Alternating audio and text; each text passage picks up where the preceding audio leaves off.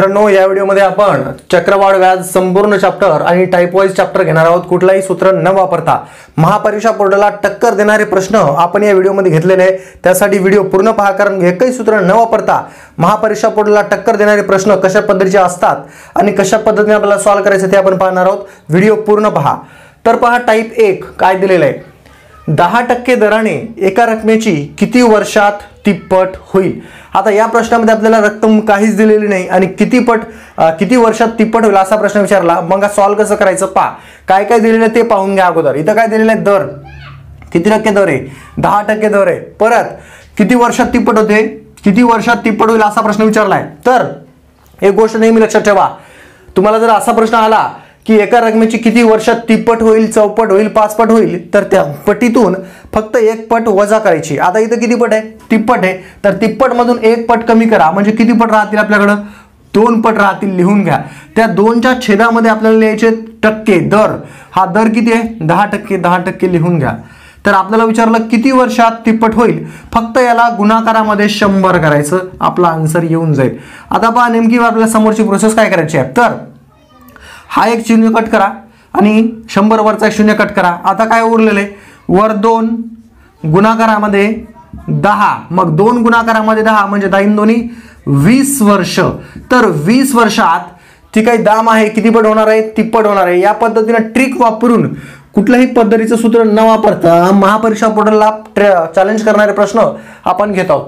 Type 2, एका रकमेची 8 वर्षात दाम तिप्पट होते, तर त्याच रकमेची किती वर्षात दाम 64 पट होईल। हा प्रश्न ट्रिकनुसार कसा सॉल्व्ह करायचा आहे पहा। अगोदर आपल्याला काय दिलेलं आहे, 8 वर्ष। तर लिहून घ्या अगोदर वर्ष दिलेलं आहे आपल्याला, वर्ष लिहून घेऊ। किती वर्ष दिलेलं आहे सुरुवातीला, 8 वर्ष। वर्षाच्या खाली 8 वर्ष लिहून घ्या।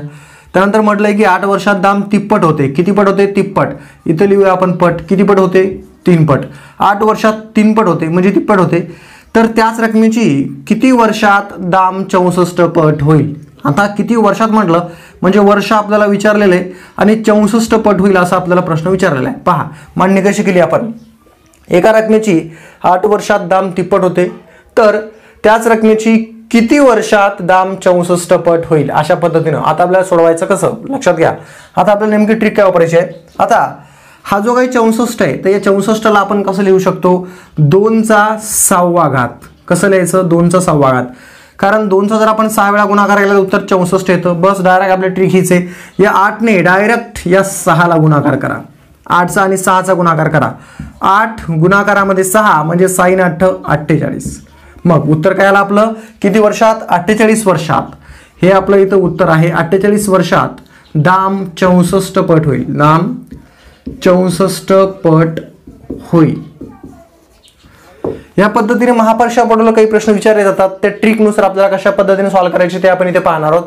पण मित्रांनो, तुम्ही जर आपल्या चॅनलवर नवीन असाल तर या व्हिडिओच्या खाली सबस्क्राईब नावाचं बटन आहे, त्याला क्लिक करून घ्या आणि आपले व्हिडिओज जास्तीत जास्त आपल्या मित्रांना शेअर करा, कारण आपल्या सर्व मित्रांना त्याचा फायदा झाला पाहिजे। आणि हा संपूर्ण आपले जे काही गणिताचे व्हिडिओ आहेत, मराठीचे व्हिडिओ आहेत, आपण त्याची प्लेलिस्ट तयार केलेली आहे। चॅनलवर जाऊन प्लेलिस्टमध्ये जा, तिथे सविस्तर तुम्हाला सर्व लेक्चर अवेलेबल करून दिलेले आहेत। 3, काही दराने 225 रुपये रक्कमेचे 2 वर्षात 256 रुपये होतात, तर व्याजाचा दर किती।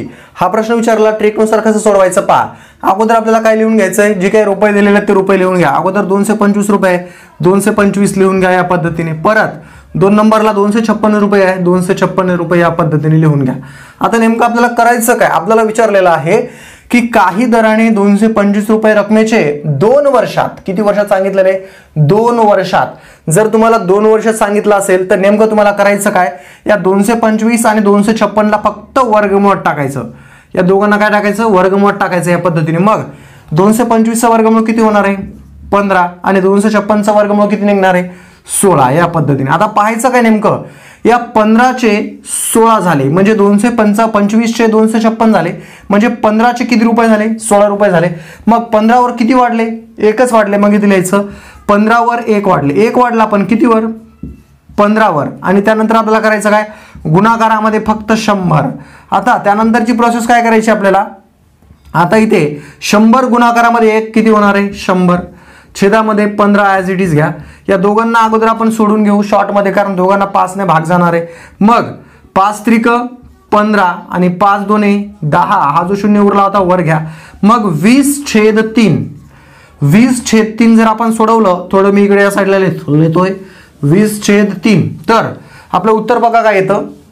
या 3 जर आपण या 20 ला भागलं, 3 1 3, 3 सख 18, मी थोडासा यांचा भागाकार खाली लिहितो.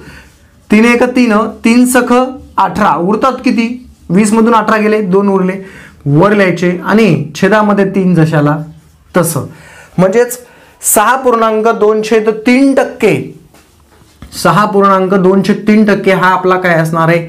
व्याजाचा दर असणार आहे. आता इथं आपण काय केलं समजून घ्या. या 20 ला 3 ने भागलं तर पूर्णायुक्त अपूर्णांकामध्ये आपलं उत्तर यायला पाहिजे. टाईप 4, दसादसे 20% दराने 5,000 रुपयाची 2 वर्षाची चक्रवाढ व्याजाची रास व व्याज किती? हा प्रश्न सूत्र न वापरता कशा पद्धतीने सॉल्व्ह करायचा आहे पहा. आता आपल्याला जी काही मुद्दल आहे 5,000 रुपये ती अगोदर लिहून घ्यायची आहे. 5,000 रुपये मुद्दल होती, 5,000 रुपये या पद्धतीने लिहून घेतले.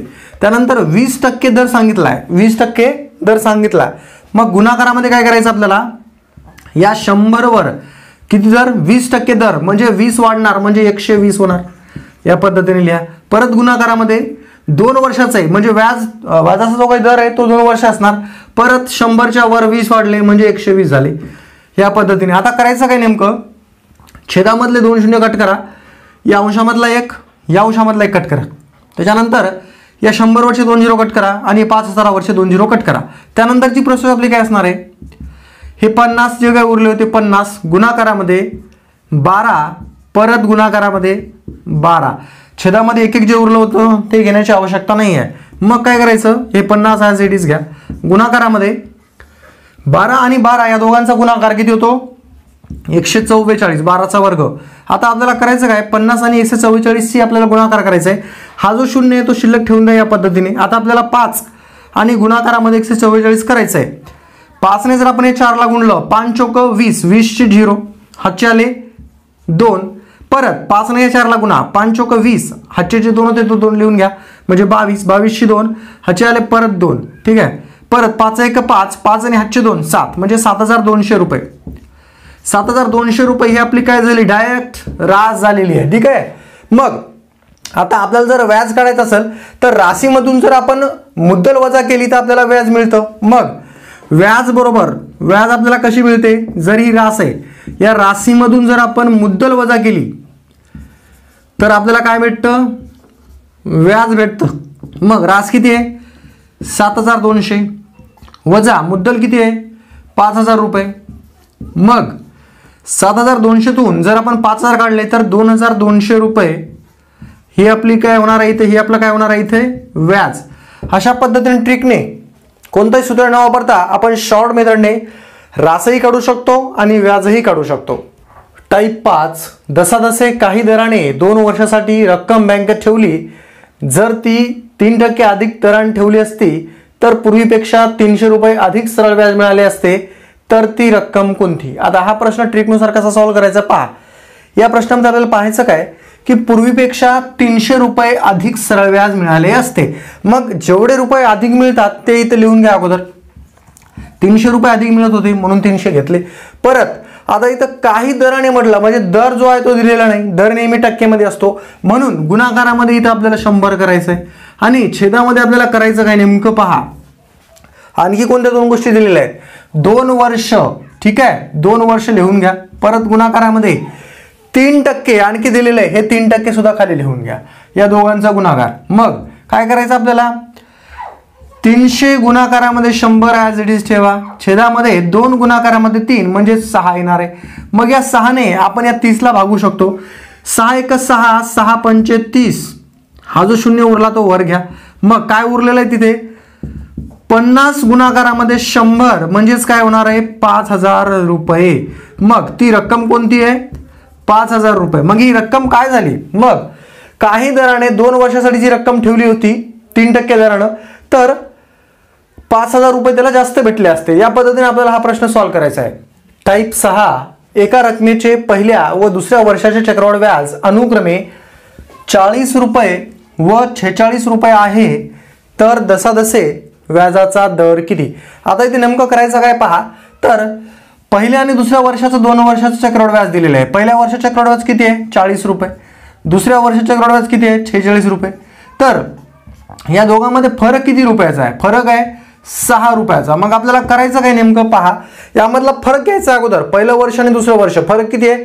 6 रुपये. 6 लिहून घ्या वर, 6 लिहून घ्या वर आणि गुणाकारामध्ये नेहमी 100 करायचं.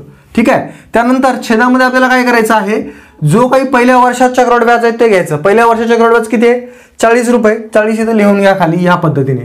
त्यानंतर आपल्याला करायचं काय? 100 आणि 6चा गुणाकार 600. 600 छेद 40 करायचं आहे. मग 40 वरचा एक 0 कट करा, 600 वरचा एक 0 कट करा, वर उरलेलं 60 छेदामध्ये 4.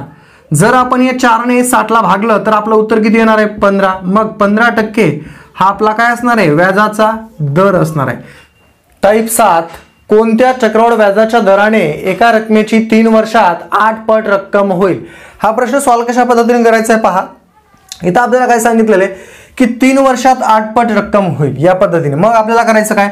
इथे 3 आणि इथे 8 पट. ठीक आहे. इथे 3 वर्ष, इथे 8 पट आहे. ठीक आहे. मग एका रकमेची 3 वर्षात 8 पट होते. जर इथं 3 म्हटलं असेल तर आपल्याला या दोघांचं काय घ्यावं लागेल? घनमूळ घ्यावं लागणार आहे. या पद्धतीने दोघांचं काय घ्यावं लागणार आहे? घनमूळ. ठीक आहे. मग या पद्धतीने आपण या दोघांचं घनमूळ घेऊन टाकूया. मग 3चं घनमूळ काय येतं? 1 आणि 8चं घनमूळ काय येतं? 2. मग या 1 वर किती वाढले? 1 वाढला. 1चे किती झालेले? 2 झाले. म्हणजे 1 वर 1 वाढला. मग इथे लिहायचं 1 वर. ठीक आहे. 1 वर किती वाढलेलं आहे? 1. आणि गुणाकारामध्ये दर 100% म्हणून 100. आता करायचं काय? आता 1/1 तर घेतलं का नाही घेतलं काही प्रॉब्लेम नाही. 1/1 म्हणजे 1, गुणाकारामध्ये 100 म्हणजेच 1 गुणाकारामध्ये 100 म्हणजे 100%.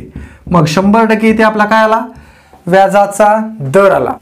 टाईप 8, एका रकमेचे 3 व 6 वर्षाचे चक्रवाढ व्याज अनुक्रमे 4000 व 5000 रुपये आहे तर ती रक्कम कोणती? आता इथे सोडवायचं कसं प्रश्न पहा. आता इथे जे पहिलं वर्ष आहे 3 वर्ष. ठीक आहे. तर 3 वर्षाचं जे काही चक्रवाढ व्याज आहे ते किती आहे? 4000 रुपये. तर मग पहिल्या वर्षाचं जे काही व्याज असणार आहे त्याचा वर्ग करायचा आपल्याला.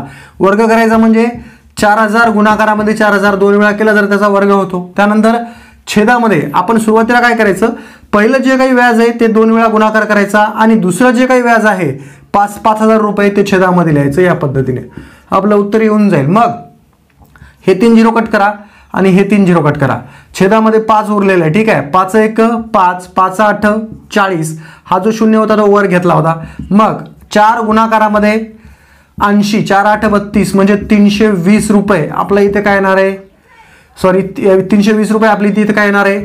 रक्कम येणार आहे. या पद्धतीने आपल्याला हे क्वेश्चन सॉल्व्ह करायचे. फक्त पहिलं जे काही वर्ष आहे त्याचा 2 वेळा गुणाकार आणि दुसरं जे काही चक्रवाढ व्याजाची रक्कम आहे ती रक्कम छेदामध्ये. या पद्धतीने आपल्याला हे सॉल्व्ह करायचं आहे. जसे 3000 रुपयाचे 4% दराने 2 वर्षाचे सरळ व्याज व चक्रवाढ व्याज यातील फरक किती? हा प्रश्न सॉल्व्ह कशा पद्धतीने करायचा पहा. एक शॉर्ट ट्रिक आहे. इथं आपल्याला अगोदर सरळ व्याज करायला लागलं असतं 2 वर्षाचं, 2 वर्षाचं चक्रवाढ व्याज करायला लागलं असतं आणि त्या दोघांमधला फरक काढून आपल्याला उत्तर लिहायला लागलं असतं. पण एक शॉर्ट ट्रिक आहे, तुम्हाला याचं उत्तर काढता येईल. 30,000 रुपये रक्कम आहे. 30,000 रुपये लिहून घ्या या पद्धतीने अगोदर. आता गुणाकारामध्ये दर किती आहे? 4%. किती वर्षासाठी? 2 वर्षासाठी. मग 4/100 पहिल्या वर्षी, दुसऱ्या वर्षी सुद्धा 4/100. 4च्या छेदामध्ये जर आपण 100 लिहिलं तर ते 4% होतात. त्यानंतर आपल्याला करायचं काय? या 100 वरचे 2 0 कट करा. 30,000 वरचे 2 0 कट करा. परत या 100 वरचे 2 0 कट करा आणि या 300 वरचे 2 0 कट करा. आता उरलेलं काय आहे? 3 गुणाकारामध्ये 4, गुणाकारामध्ये 4. ठीक आहे. मग 3 चौक 12 आणि 12 चौक 48. मग 48 रुपये हा डायरेक्ट झालेला याच्यावरचा फरक.